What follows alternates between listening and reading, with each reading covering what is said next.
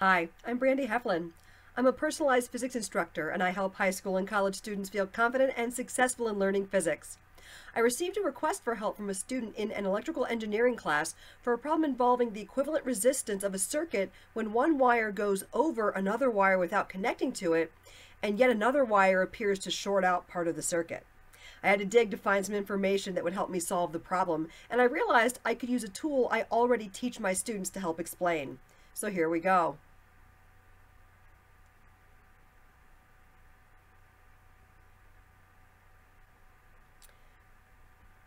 In general, to find equivalent resistance of a resistor network, we want to reduce a complicated configuration of resistors to a simpler arrangement of only series and parallel combinations. To do that, we need to look at the nodes where the wires meet to determine which, if any, are actually parallel connections. Recall that the definition of a parallel connection is one where the branches share the same voltage difference between their ends. And a useful tool for examining electrical connections in a circuit is to use color coding based on voltage differences. It isn't quantitative, but it can give an overall sense of voltage rises and drops across circuit elements and entire branches. So here's how we're going to do this. All conductors connected to the positive terminal of the battery will be colored red. All conductors connected to the negative terminal of the battery will be colored blue. All conductors connected together will be colored the same color. And then as we go around the circuit, the other rainbow colors are used to fill in the voltage drops across circuit elements qualitatively.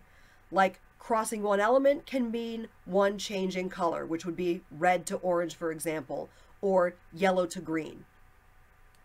A change of two or more colors can be used to indicate a big voltage drop across a larger resistor. For example, we could code red to yellow, orange to green for a two-step change, or we could do red to green or orange to blue for a three-step change. We can, of course, also color red all the way down to blue if need be. And we can also use indigo and violet if we need more steps than just the 5 that we have here, with the negative battery terminal becoming violet in that case. So here's the circuit in question. I want to highlight for you this area right here. That little hump in the wire indicates that there's not an electrical connection there between the wire that traverses down the circuit at D and across the circuit and connects at G. And so one of the things I want to point out for you here is that as we follow our path around the circuit, sorry, having some mouse trouble here, as we follow a path around the circuit, we're going to notice we have the ability to split our path here and here.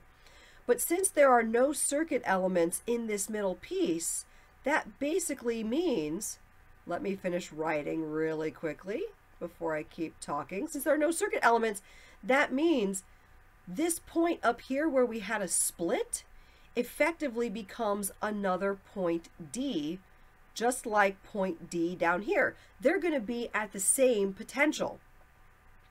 And likewise, as I come across this top area, we're going to keep following our path this way, follow here, I have the ability to split, and my current would have a path down through that 10 ohms or headed back to the left at point G. And just like with point D, we have no circuit elements along here either. So, oops, let me clean up my writing just a little bit. We have no circuit elements here in the middle along this path either. So that means we basically end up with this point over here on the left is another point G. And so what we see is D to D is going to be the same voltage, which means we will end up coloring it the same color on our next slide. And then likewise, G to G is going to be the same voltage.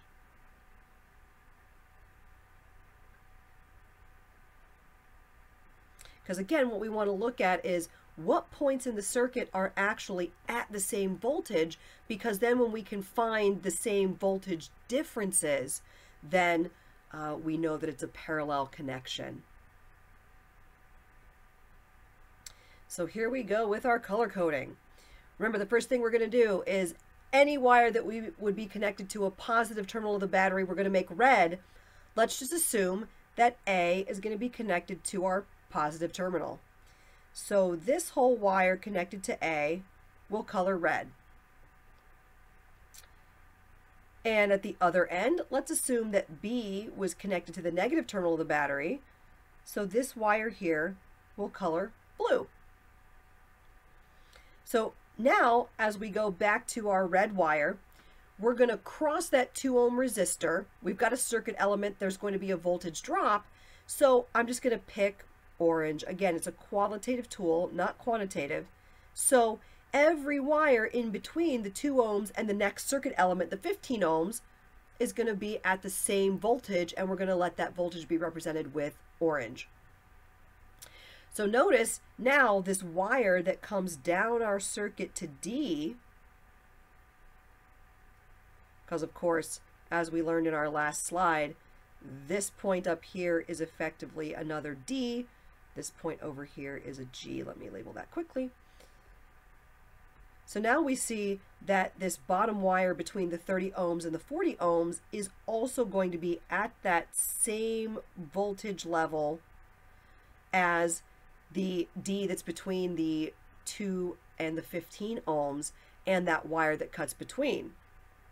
So we don't have to know quantitatively what that value is. All we have to know is those are going to be at the same potential, the same voltage.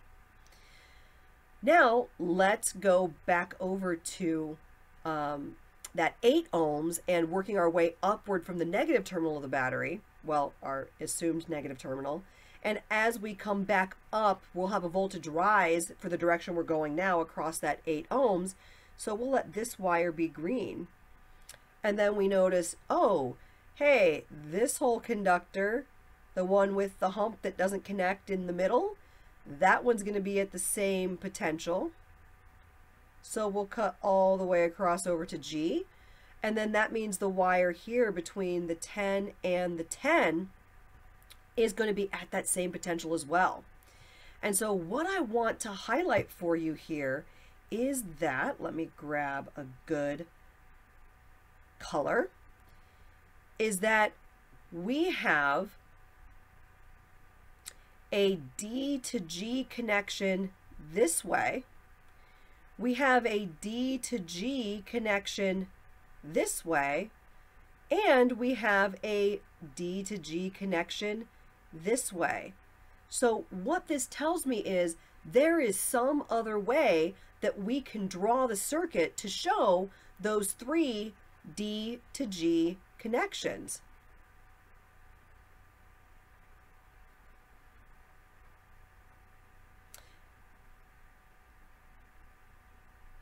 So give me just a moment to finish that, and now let's go ahead and redraw this. So here's what we can do. We can label our point A, and then somewhere over here will be our point B. We know our stops along the way include a point D somewhere after point A and that 2 ohm resistor, and somewhere before we get to point B, we have a point G. So now we can go and fill things in.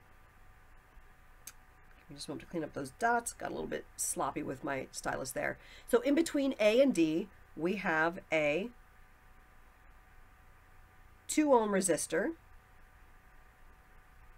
And in between B and G, we have that 8 ohm resistor.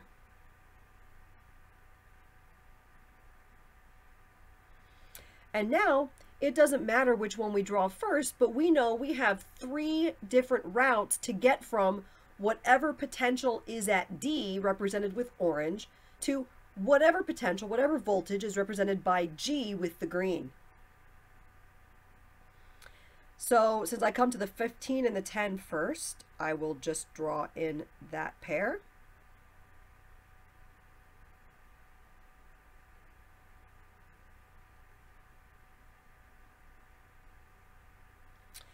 And then we can draw in parallel to that another D to G connection. We can do the 40 and the 10 next.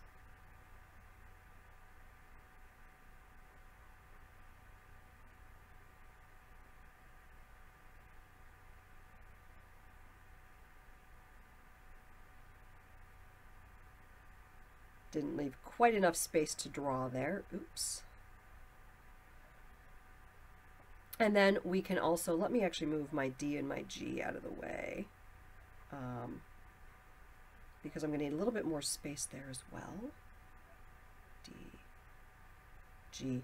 And then I can draw the 30 and the 20 last as my last possible route that takes me from a point D, in other words, a place in the circuit that is at whatever voltage level that is, to a G, whatever voltage level that is. You know, especially in this problem, because we don't have a battery, we don't actually know specific values. But again, it's a qualitative tool. So notice that what we basically have is 2 ohms in series with a parallel network with 3 branches, and then that is further in series with 8 ohms. So now we can really easily reduce this. Each of those parallel branches has a series pair of resistors, so we can get the equivalent resistance of each of those 3 branches, and then we can add those to the 2 and the 8 in series.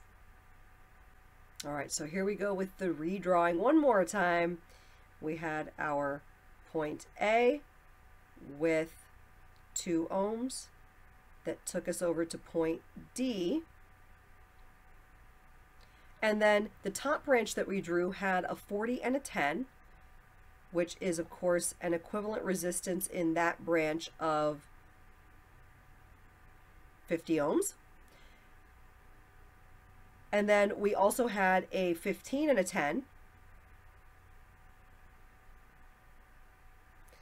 That's actually not drawn that well. Let me clean that up just a little bit. So we then have an equivalent resistance from that series pair within that branch of 25 ohms. And then last but not least, we had a 30 and a 20 that then becomes a 50 ohm branch.